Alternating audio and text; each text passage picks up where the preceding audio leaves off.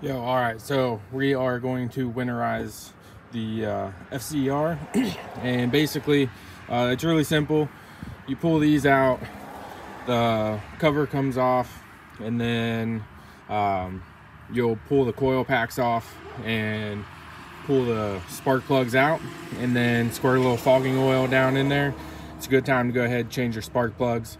If you come right back here, this guy right here, when you bought the machine, it should have like a little nipple coupler thing, and you hook that up to a pump, and you just transfer some marine antifreeze you can get at Walmart or wherever. It's usually like $2, and you're just gonna flush the system out until you see pink stuff coming out the back, and then you know, you've got some antifreeze in there, and then I'd probably go ahead and fog this. I ran the antifreeze through yesterday and couldn't get the spark plugs in time, so they came in today. So I'm going to show you the spark plugs, and it's super simple. I don't know why you pay someone to do it when you can do it yourself in probably less than an hour, as long as you got all the stuff ready to go.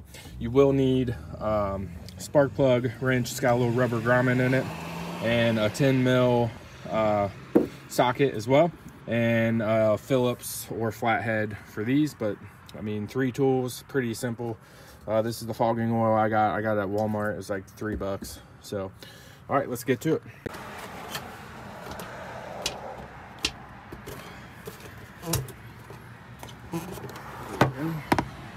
So that comes off,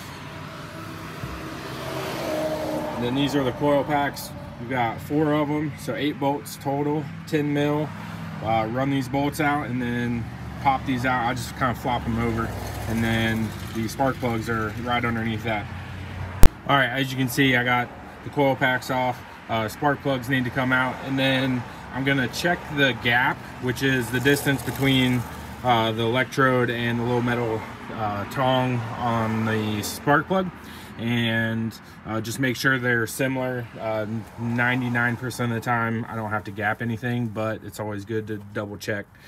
All right, and that's gonna be it for now.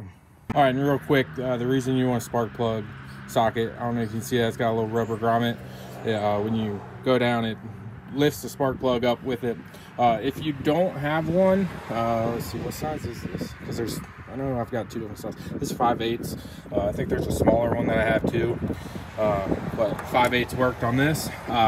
If you don't have that socket with the little rubber grommet, you can use the coil pack, dip it down, and you'll feel it click, and then you can lift it up, but you gotta obviously unspin it first. So that's a little bit of a trick you can do.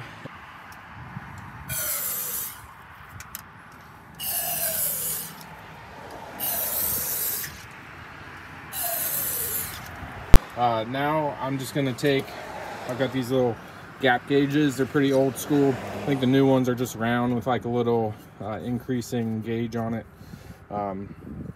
So I'm just gonna gap the new plugs, and these are the old plugs. Put the new plugs in, and it's just a reverse of what it was before. I hope this video helped you guys, and you know, like, comment, subscribe, all that good stuff, and see you guys out on the water. All right, there she is, all back together. Now we just gotta shove her in the garage.